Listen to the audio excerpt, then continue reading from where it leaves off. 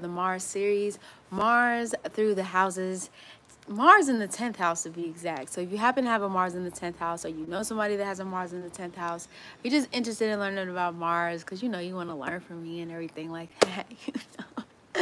Welcome to my humble abode. My name is Crew, aka A Rainy Storm, your cosmic root work astrologer, specializing in evolutionary astrology. So if you're interested in learning more about your past lives, if you're interested in learning about your destiny here in this lifetime, you definitely want to hit me up for I'm doing general readings at this moment currently, for tip and donation based, as well as barter and trade and things like that. And so if you're interested, you could definitely hit me up. I also have healing your chironic wound journey, as we are transiting through this Aries, Chiron and Aries energy right now.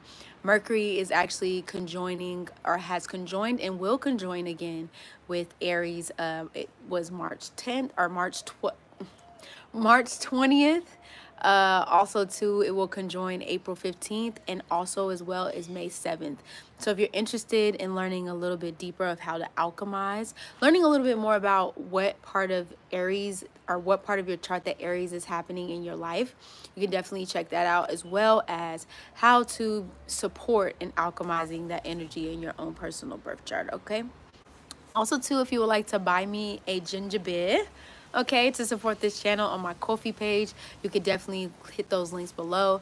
And also too, on my coffee page as well, or my Ko-fi coffee page as well, if you would like to, you can subscribe by pushing the follow button, and anytime I have updates on that particular channel, there will be a direct link sent straight to your email, and you can check to see like updates, newsletters and stuff like that as well too. So I hope to see y'all. Check it out. Like, share, subscribe, comment, and hit that notification bell down below.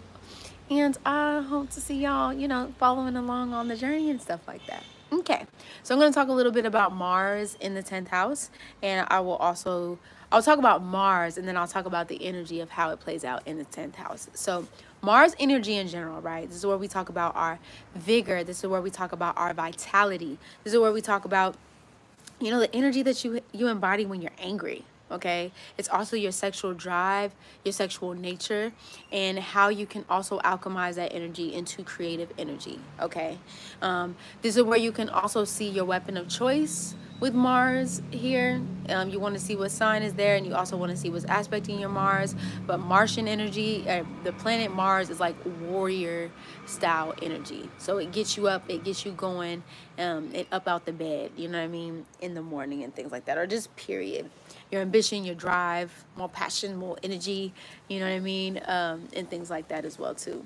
So when you have Mars in the 10th house ruling, Capricorn ruling over the 10th house, when this has to do with career, this has to do with public standing, this has to do with like structural things, long-term goals, things like that, and also just the legacy that you want to leave behind in the world, like what it is that you're leaving behind to the world. And it's also usually the top of the chart as well, is the top of the chart, but also where sometimes the MC can be located as well. And so what is it that you are leaving?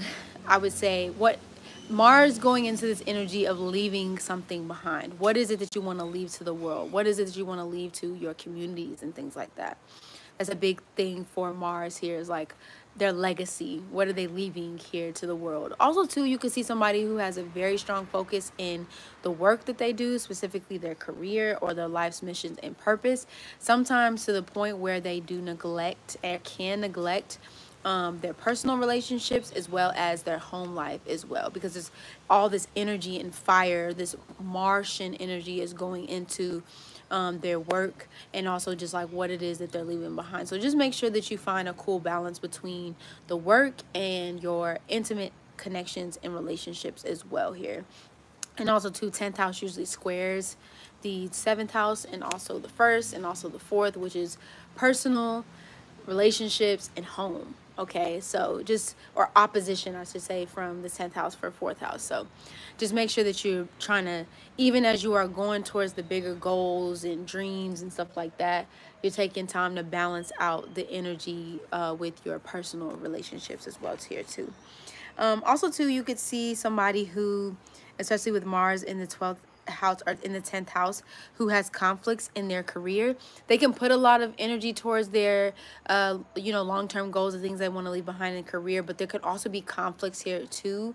Like that Martian energy can be like that battle royale energy, so there can be squabbles in the the career place and things like that. Also too, there could also be with Mars in the 10th house by like this any means necessary, because usually Mars in the 10th house is like a powerhouse kind of energy, and it can also be very domineering as well too with this energy here. They put a lot of focus, like I said, and passion into their long-standing public image, career, things like that, and like I said, legacy that they want to leave behind. But sometimes they can go about it like any means necessary. Martian energy can be the cuts, so sometimes it can be on the other side of things, can be like this willingness to cut through anything that stands in this way. So you just want to be careful when it comes to like pursuing your dreams, pursuing your desires and things like that, because there can just be like, there could be like a want or a need to want to sever things that like stands in your way of getting to like the greater goal. Sometimes it's okay to cut things, and be like, okay, kind of have to put that to the side. But if it's into the detriment of your personal relationships that you actually care about, as well as like your family relationships and stuff like that, and just when it comes to you, you just want to kind of weigh out your options when it comes to that energy as well too. Also too, you can experience character defamation as well with Mars in the 12th house. So basically like conflicts with other people that are like assassinating or trying to assassinate your character or come for your character with Mars in the 12th house. So just definitely check out for that. Not to say that you have to give into it, but just to say that those things could also potentially pop up with Mars in the 12th.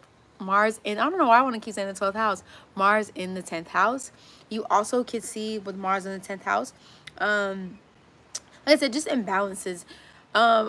This is also somebody who has vision. Granted, you want to see the aspects in whatever sign is aspecting this energy, but usually when they're in fullness of this energy, they have vision for the future. Kind of like Mars in the 11th house, but Mars in the 10th house is like, they have like a bigger vision for the world and like the things that they want to see manifested into the world. So like I said, there could just be a lot of passion, fire, and energy that goes into these particular things. So that's a little bit of what I have in Mars in the... Oh, also too, one thing I do want to mention as well, because 10th house can usually rule like residential.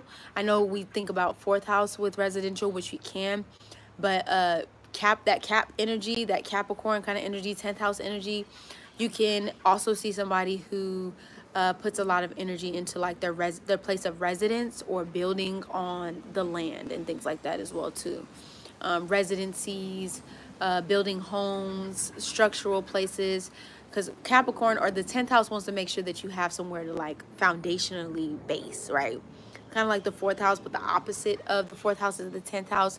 So they want to build on those structural home structures and things like that too. So you can also see that there as well with Mars in the 10th house. But that's all I have for Mars in the 10th house. Once again, make sure if y'all are interested in supporting my channel, you can buy me a ginger beer. Also to subscribe to my Ko-fi page by clicking the follow link so you can stay updated as well. And also to the Chironic Healing Your Chironic Wounds classes is available. And make sure you like, share, subscribe, and comment down below, because I love to see y'all's comments, okay? And I'll see y'all on the next one. We are going to close out this week with Mars in the 12th house, and we are going to be moving into Jupiter in the houses, through the houses after this. I'm not going to say Venus. No, Jupiter after this, okay? All right. You already know what it is. It's a rainy storm checking in, checking out without a doubt. I will see y'all on the next one. Deuces.